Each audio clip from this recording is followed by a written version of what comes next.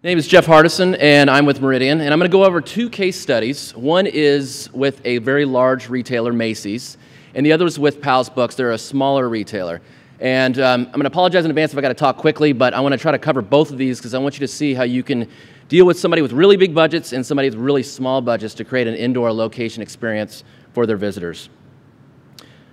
So real quick, just a brief intro on Meridian so you know who you're dealing with and where we're coming from. We're a mobile app software company. We help venues be able to build apps for their locations. This is like the Venetian, for example. And they can build an app from the ground up, release it to the app stores, have their own icon on it, or they can improve an app that they already have. So this is an example of Macy's. They already had an app. They didn't want to start over. They simply dropped the software development kits into their app, and they were able to get turn-by-turn directions, right? And indoor positioning. That familiar glowing blue dot we all like with outdoor GPS, we get that indoors for iPhone and Android. The other thing we're doing is we're rolling out other features other than just mapping and navigation. So this is a new one we have. It's called Zones. And you can actually draw a little polygon on a map. And when someone walks into that polygon, we can have the Wi-Fi wake up the app with a notification based on where you're standing. So this kind of goes beyond geofencing, where geofencing oftentimes, it can have errors of maybe half a mile away. You could want the geofence for Macy's, but it would happen at Starbucks. Not a good user experience. This allows you to do it right when you're coming in contact with the Wi-Fi, which is basically Wi-Fi fencing, and then also get down to a very hyper-local level. So when you're walking past, say, at the Bellagio, and this is in action today, say you're walking past a cafe, you could wake it up with some type of coupon.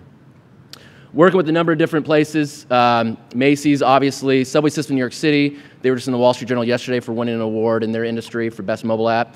And also Powell's Books and American Museum of Natural History, which was the first indoor GPS app for iOS. And then we were bought by Aruba very recently, and I'm having a lot of fun with that integration, for those of you that's been through acquisitions. So I'm not going to go through and preach to the choir and really talk about where this industry is going and so forth, but I do want to share with you our point of view to know where we're coming from. And what we believe is that the first phase of mobile engagement really didn't take advantage of location, right? So places would have a mobile app, but it was just a mobile-friendly version of their website. And when it did take advantage of location, it was something like a consumer-facing app such as Yelp, where the consumer was engaging with the venue, but the venue didn't have a lot of opportunity to control that experience. So we believe the second wave of location is going to be about giving some control back to enterprises. So there's a number of retailers and hospitals and hotels in particular that are building apps, branded apps, for their visitors that then engage with them with various utilities. And we believe that privacy doesn't become as much of an issue if you give something back to the actual consumer, right? So they're going to share their location with you if you give them some type of helpful utility such as mapping, or you give them promotions that are very contextual based on who they are and their preferences. Then they'll be willing to share their location and not have as much of an issue with it. So even though a lot of these venues are starting to build apps for their locations, one of the things I want to share with you today is how hard this is from a political perspective. Right? You know, those of us in the technology industry, we think sometimes we can just make something and if it's good, it's going to take hold. There's lots of people that you have to deal with. So one of the things we were talking about earlier at our table was this notion that even though IT should really be leading these efforts, a lot of times it's marketing, right? The number one item that marketing has on its plan for this year is create a mobile app or improve their mobile app. Challenge is marketing doesn't always know how the stuff works. They don't know that necessarily apps need Objective-C and Java developers versus in-browser experience is very different. And so IT helps them get it done, but it's like oil and water, right? The other thing we got to take into account are the internal software developers. These are the folks that have been controlling the legacy software systems. So in hospitals, that might be patient records databases that have been around for 20 years. In retail, that might be inventory management databases, right? They have to be responsible for then integrating that in the app experience. It's no small task. You also have customer service who's worried about maybe being disintermediated and having their jobs changed. You've got the facilities folks. These are the guys that control the maps and help control how the building changes. If the maps and the indoor experiences don't adapt quickly with how the store changes, then they're going to have a problem. Now, that's just the company itself. Let's look at everybody else. We've got outside creative agencies. These are the advertising firms who work with, say, Macy's. And they have to be concerned about, are you taking work away from me? Is this something I can really weigh in on? I control the brand.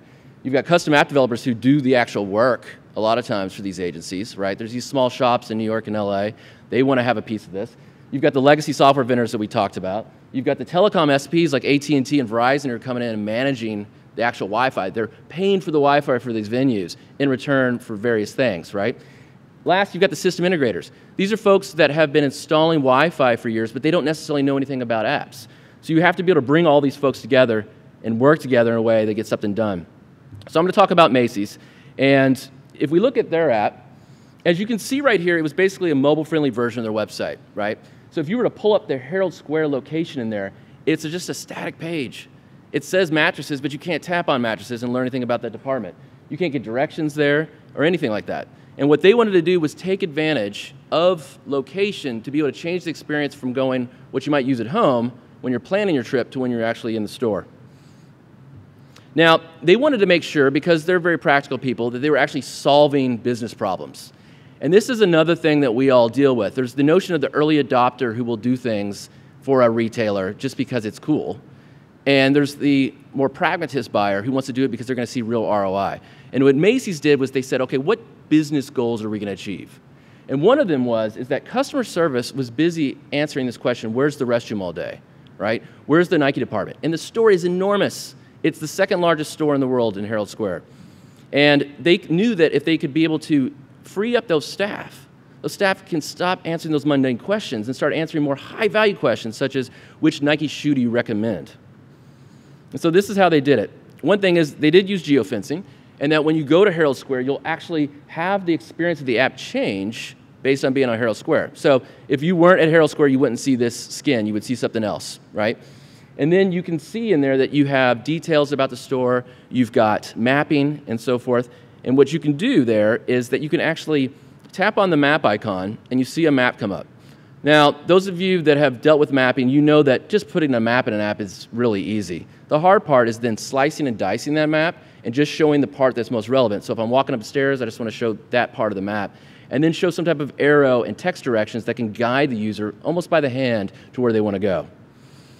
Now, tackling the issue of the mapping is a software issue. This is something that Objective-C and Java developers can do on their own. The hard part is the indoor positioning. So you can get that indoor GPS experience. That's where you got to bring in those IT people, right?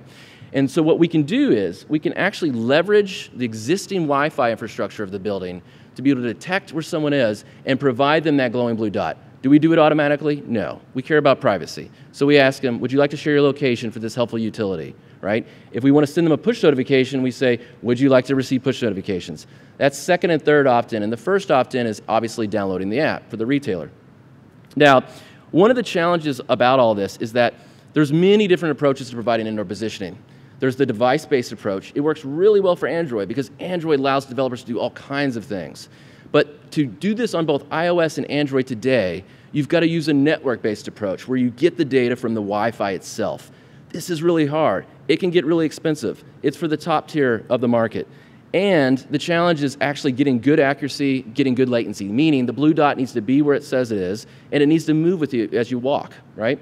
So this is kind of a diagram of how it works. The visitor walks in the building, and then I'm going to oversimplify this a bit, but then the Wi-Fi access points and the LAN controller then talk together with the real-time location server.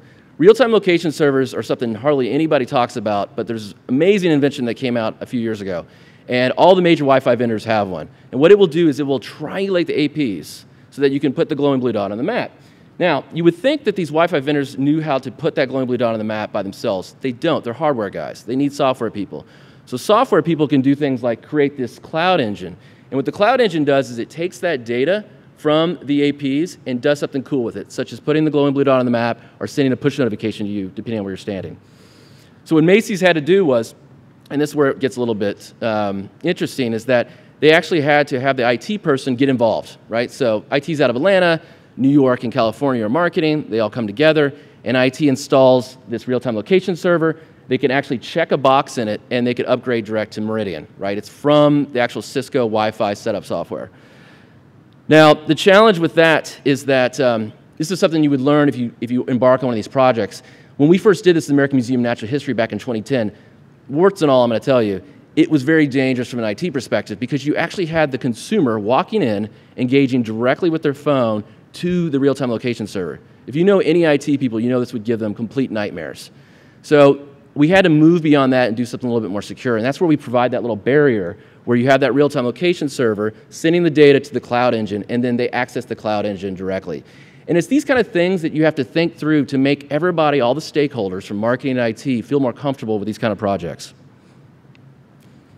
So let's get on to Macy's and actually what they ended up implementing. So what they decided to do was they could have obviously been really idealistic. So all of us are very idealistic when it comes to mobile experiences. We want it to be amazing.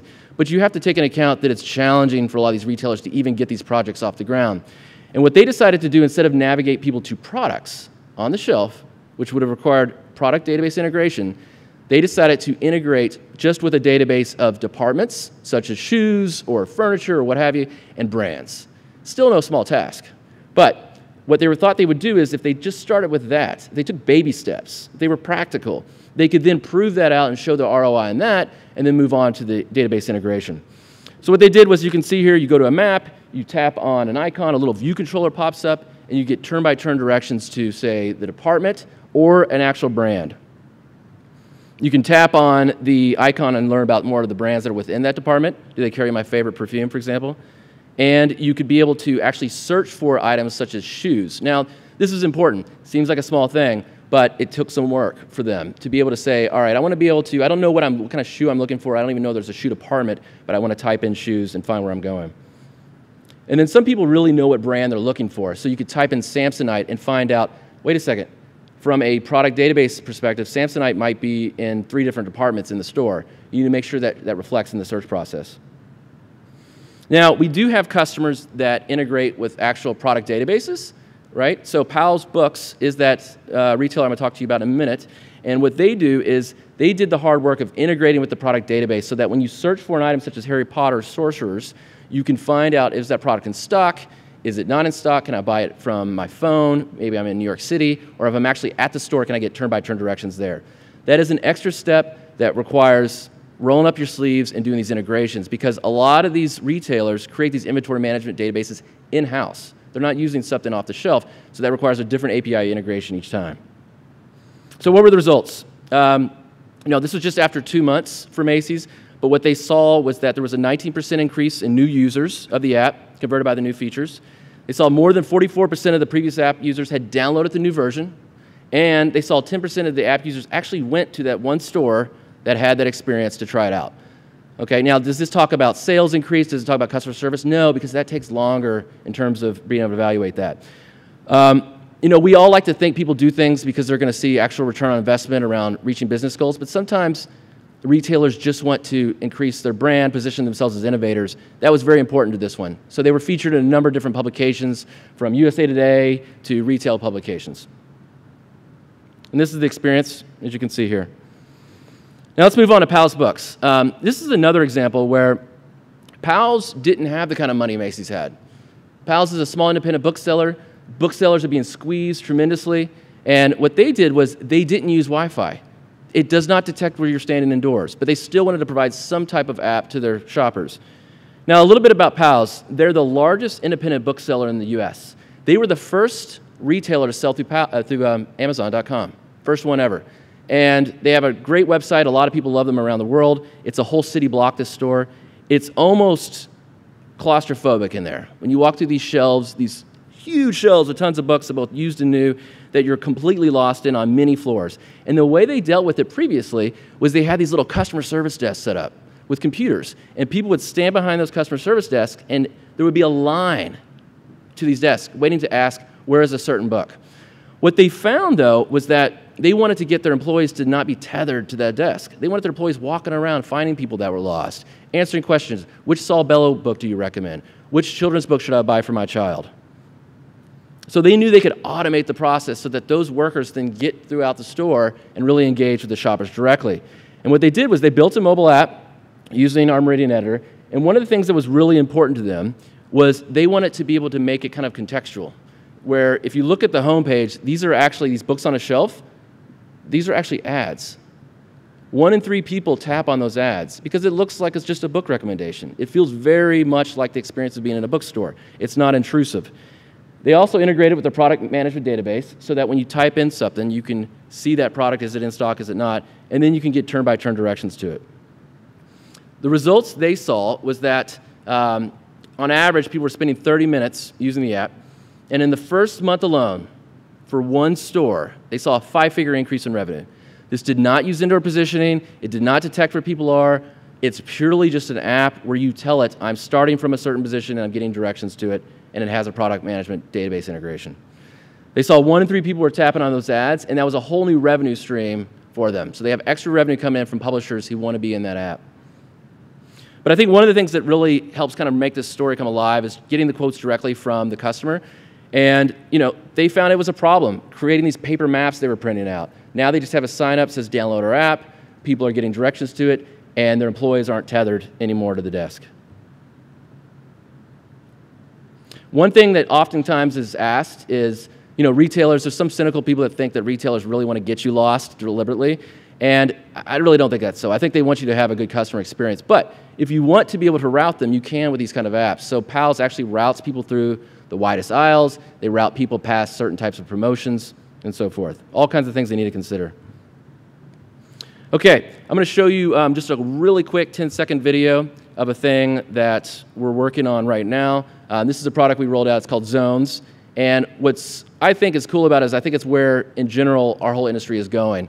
And that's taking advantage of location and personalization so we can provide context. It's one thing to be able to wake up an app when you walk past a point of interest inside of a store, but it's another to only wake it up when a person wants it to be woken up. If I walk past a Bellagio cafe, I don't want every single time I walk past to give me some type of notification. So play this really quickly.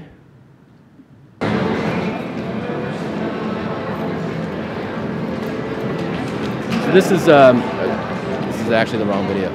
Sorry about that. This is an example of the indoor GPS. So you can see that it actually works in both iPhone and Android. I'm standing there next to the Fix restaurant, and you can see how closely I am standing to Fix restaurant for that proximity.